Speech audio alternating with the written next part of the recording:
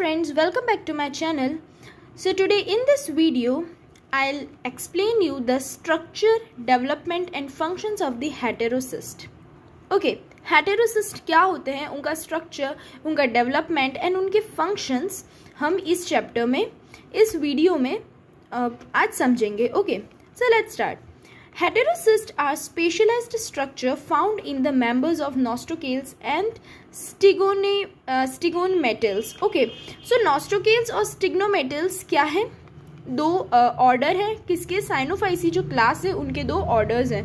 Okay, जो heterocyst होते हैं वो एक स्पेशलाइज्ड स्ट्रक्चर्स होते हैं जो किसमें, नॉस्ट्रोकेल्स और स्टिग्नोमेटल्स के जो मेंबर्स हैं उनमें पाए जाते हैं. Okay, they arise from somewhat enlarged vegetative cells and are characterized by the presence of conspicuous pore at one or both poles. अब ये क्या होते हैं, ये arise होते हैं enlarged vegetative cells से. जो vegetative cells present होते हैं members में, organisms में, that is algae में, उनमें ये उनसे अराइज होते हैं and are characterised by the presence of कॉन्पिक्यूअस पोर. कॉन्पिक्यूअस का मीन्स क्या होता है, इजीली नोटिसेबल, जो हमें दिखते हैं ऐसे पोर्स, दोनों पोल्स पे मीन्स ऑर्गेनिज्म के दोनों पोल्स पर प्रेजेंट होते हैं. क्या, वहां से अराइज होते हैं. कौन, हेटेरोसिस्ट. ओके, दोनों पोल्स पर. The position of heterocyst is a specific character. They are terminal in ग्लाइकोट्रिकिया and gliotrichia, intercalary in nostoc and cytonema and rarely lateral in nostrocopsis. Okay, then जो पोजीशन होती है heterocyst की वो एक specific character show करती है किसी भी ऑर्गेनिज्म में, जैसे कि टर्मिनल पोजीशन होती है किसमें, ग्लियोट्रिकिया में, किसकी, हेटेरोसिस्ट की. इंटरकैलरी पोजीशन होती है बीच में, इट मीन्स नॉस्ट्रोक और सीटोनीमा में. एंड रेयरली लेटरल पोजीशन होती है हेटेरोसिस्ट की किसमें, नॉस्ट्रोकॉप्सिस में. Okay, they may be solitary और इन पेयर्स. या तो वो सॉलिटरी एक ही हो सकता है, हेटेरोसिस्ट एक ही हो सकते हैं, या फिर पेयर्स में भी हो सकते हैं. तो अब फर्स्टली हम इसे रीड करेंगे, इसका स्ट्रक्चर देखेंगे. First, structure of heterocyst. Heterocyst are thick walled, pale yellow and barrel shaped structures. जो हेटेरोसिस्ट होते हैं वो थिक वॉल्ड होते हैं ना, उनकी जो वॉल होती है, जो आउटर लेयर होती है वो एकदम थिक होती है, मोटी होती है, पेल येलो कलर्ड होते हैं और बैरल शेप्ड स्ट्रक्चर्स होते हैं. बैरल मीन्स क्या होता है, ऐसा बड़ा सा राउंड शेप्ड कंटेनर होता है जिसमें अपन कोई भी लिक्विड फिल कर सकते हैं. तो it means round shaped structures होते हैं किसके, हेटेरोसिस्ट के. The wall is differentiated into an outer fibrous, a middle homogeneous and an inner thin lamellar layer.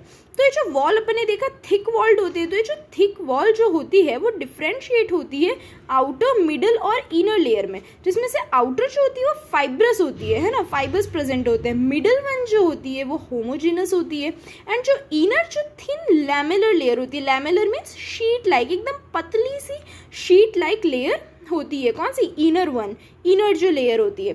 Okay, the wall layers become thicker in the polar region. जो algae में जो polar region जो होते हैं वहाँ wall जो होती है उसकी लेयर्स जो होती है वो थिक होती है, और बीच में कैसे कि वॉल में थिकर होती है, ज़्यादा मोटी होती है, और बीच में नॉर्मल थोड़ी सी मोटी होती है, मतलब पतली होती है उसके कंपैरिजन में, पोल्स के कंपैरिजन में. Okay, and the pores are plugged with a refractive material called polar granules. और इन जो ये पोल्स हैं उनमें बाद में जो पोर्स होते हैं, कौन से, जिन्हें हम पोर्स जो होते हैं, दोनों पोलर रीजन पे जो पोर्स हैं वो बाद में प्लग्ड हो जाते हैं. प्लग मीन्स मिक्स हो जाते हैं, कनेक्ट हो जाते हैं. Refractive material polar granules, polar granules present होते हैं.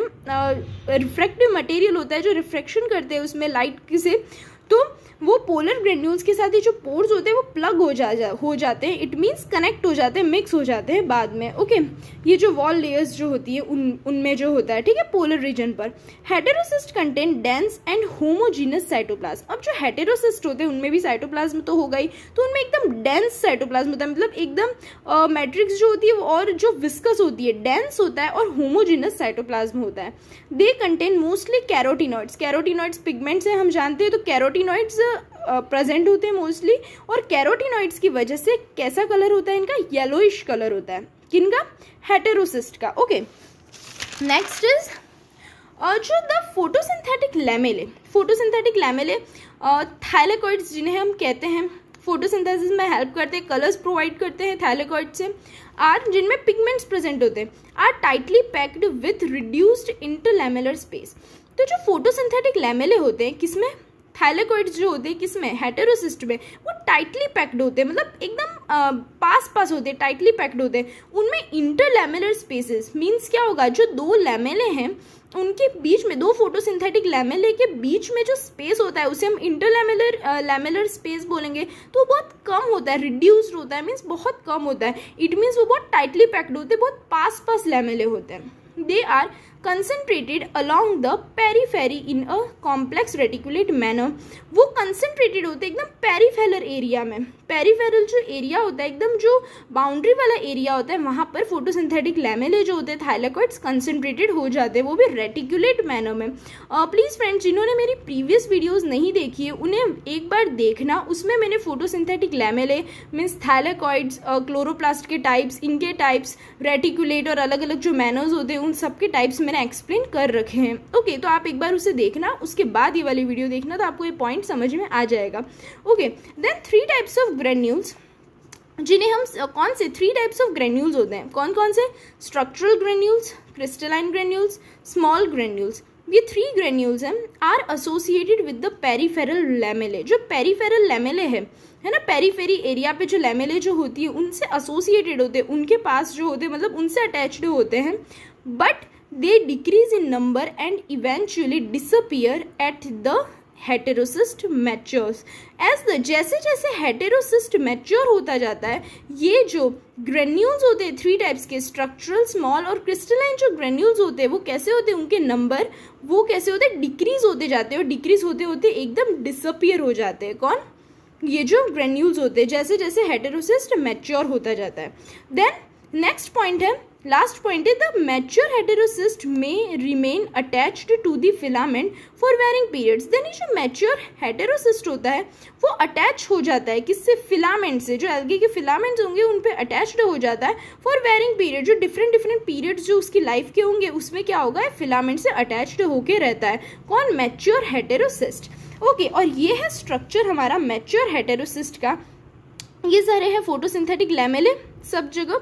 Then this is mucilaginous layer, जो म्यूसिलेजिनस लेयर प्रेजेंट है चारों तरफ हेटेरोसिस्ट के। दिस इज होमोजिनस लेयर, हमने देखी थी मिडिल लेयर। देन थर्ड जो है वो है लैमेलेट लेयर, जो लैमेले है पतली शीट टाइप जो लेयर है।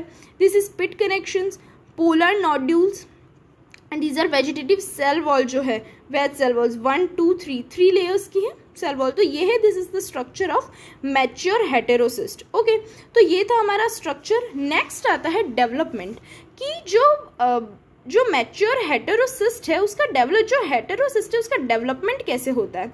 Okay, so heterocyst develop from vegetative cells. जो हेटेरोसिस्ट होते हैं वो वेजिटेटिव सेल्स प्रेजेंट होते हैं उनसे ही डेवलप होते हैं। मतलब एक तरह से अपन कह सकते हैं हम कि वेजिटेटिव सेल्स का डेवलप्ड फॉर्म होते हैं कौन, heterocyst. One or both the daughter cells of a recently divided vegetative cells may behave as pro-heterocyst। मतलब क्या हुआ कि जो अभी वेजिटेटिव सेल से फिजन के थ्रू या मल्टीप्लिकेशन के थ्रू जो न्यू डॉटर सेल्स बनी हैं, ठीक है, जो बाद में डेवलप होकर हेटेरोसिस्ट का फॉर्म करेंगी, उन्हें हम क्या बोलते हैं, प्रो हेटेरोसिस्ट बोलते हैं, क्योंकि यही तो डेवलप होकर के हेटेरोसिस्ट का फॉर्मेशन करेंगी, वही बनेंगी, डेवलप होंगी। तो the heterocyst is made up of 3 different wall layers. तो जो हेटेरोसिस्ट होता है वो 3 डिफरेंट वॉल लेयर्स से बनता है। हमने अभी पढ़ रखा है सारा। द आउटर फाइब्रस जो होती है, फाइब्रस होती है। द मिडल होमोजीनस लेयर्स होती हैं। Then it is made up of non cellulosic polysaccharide से फॉर्म्ड होते हैं। Where as the inner laminated जो लेयर होती है is made up of glycolipids. जो इनर जो लैमिनेटेड एकदम पतली शीट वाली जो लेयर होती है वो किससे बनी होती है, ग्लाइकोलिपिड से फॉर्म्ड होती है।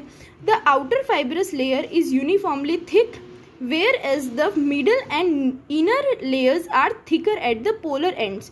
अब जो आउटर जो फाइब्रस लेयर होती है वो तो यूनिफॉर्मली थिक होती है, मतलब पोलर से लेकर सेंट्रल एरिया से लेकर पूरा पोलर रीजन सब जगह से वो यूनिफॉर्मली ही थिक होगी, उसकी थिकनेस होगी वो इक्वल होगी। बट जो मिडल और इनर लेयर्स जो होती है ओके वो थिकर होती है पोलर एंड्स पर और सेंट्रल पे नॉर्मल होती है, थोड़ी थिन होती है इन कंपैरिजन ऑफ कौन सा, पोलर एरियाज से।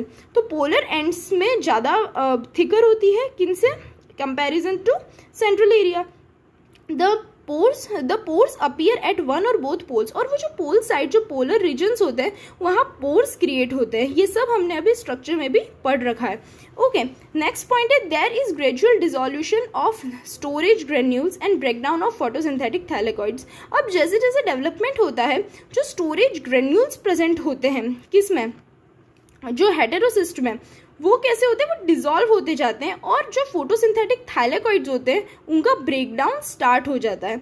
Okay, then in a mature heterocyst the polar pores become plugged with a refractive material also known as polar nodules, या फिर अभी हमने पढ़ा था इन्हें क्या बोलते हैं, पोलर ग्रेन्यूल्स भी बोलते हैं। मैच्योर हेटेरोसिस्ट में जो पोलर पोल्स होते हैं, जो दोनों पोल्स पर जो पोर्स होते हैं वो क्या होते हैं, वो प्लग्ड हो जाते हैं रिफ्रैक्टिव मटेरियल, जिन्हें हम पोलर नॉड्यूल्स या पोलर पोर्स बोलते हैं, पोलर ग्रेन्यूल्स बोलते हैं, जो रिफ्रैक्टिव मटेरियल है उससे प्लग्ड हो जाते हैं, मिक्स्ड हो जाते हैं, जिसकी वजह से क्या होता है, due to which there cytoplasmic connections with adjacent sales are broken. Means जो उससे क्या होगा, जो साइटोप्लाज्मिक कनेक्शंस होते हैं, साइटोप्लाज्म में जो सारे सेल्स, जितने भी एडजेसेंट सेल्स, जो साइड के जितने भी सेल्स है, उन सबको साइटोप्लाज्मिक कनेक्शन सब सारे सेल से है, वो सारा टूट करके ओनली ब्रेक होकर के सिर्फ एक ही सेल से हो जाएगा। कौन सा, मैच्योर जो हेटेरोसिस्ट में जो पोलर पोर से उन्हीं से ही वो कनेक्शन रहेगा, और बाकी जितने भी एडजेसेंट सेल्स है उनसे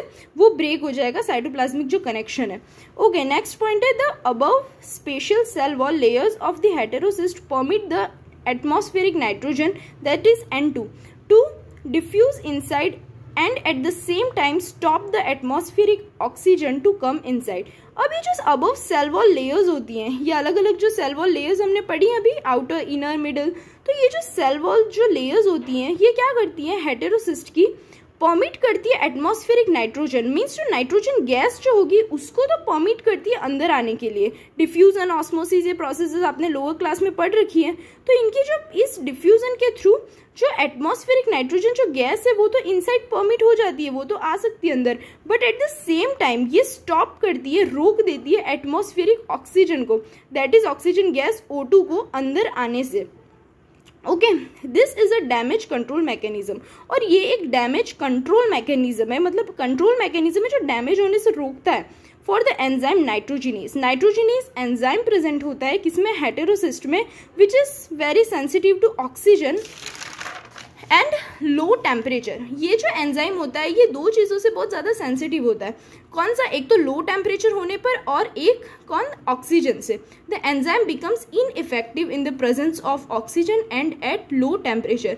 ये जो एंजाइम होता है कौन सा, नाइट्रोजिनस एंजाइम, वो ऑक्सीजन और लो टेम्परेचर के प्रेजेंस में इनइफेक्टिव हो जाता है, अफेक्ट करना बंद कर देता है। इसलिए क्या करता है वो एंजाइम हेटेरोसिस्ट, क्या करता है, N2 oxygen, N2 nitrogen gas जो होती है उसको तो परमिट करता है, बट ऑक्सीजन को स्टॉप कर देता है अंदर डिफ्यूज होने से। ओके, नेक्स्ट पॉइंट है the frequency of heterocyst production is affected by the following external factors. अब कुछ एक्सटर्नल फैक्टर्स होते हैं, एक्सटर्नल एनवायरमेंटल फैक्टर्स होते हैं, जिनकी वजह से जो हेटेरोसिस्ट का डेवलपमेंट होता है, प्रोडक्शन होता है, वो अफेक्ट होता है। उसकी स्पीड है वो इंक्रीज डिक्रीज, उसके ऊपर बहुत इफेक्ट पड़ता है। ओके, तो अब हम वो देखते हैं। फर्स्ट पॉइंट है the blue and green light inhibit heterocyst development where is the white and red light support it. अब हेटेरोसिस्ट का जो डेवलपमेंट में अगर ब्लू और ग्रीन लाइट अगर उनके ऊपर गिरती है तो वो हेटेरोसिस्ट के डेवलपमेंट को इनहिबिट कर देती है, कम कर देती है, where is the white and red light support it.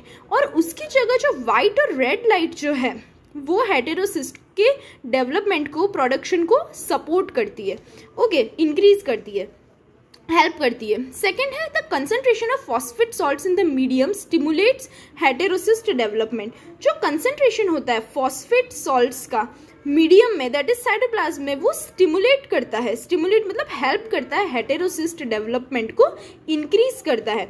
Where is the absence of Mg and Fe ions, that is magnesium और फेरस आयंस के एब्सेंस की वजह से, रीजन की वजह से, in the medium inhibits heterocyst development, heterocyst के development को इनहिबिट कर देता है। इट मीन्स मीडियम में मैग्नीशियम और फेरस आयंस अगर नहीं होंगे, एब्सेंट होंगे, तो हेटेरोसिस्ट डेवलपमेंट इनहिबिट होगा, उसकी स्पीड कम हो जाएगी, स्लो हो जाएगी।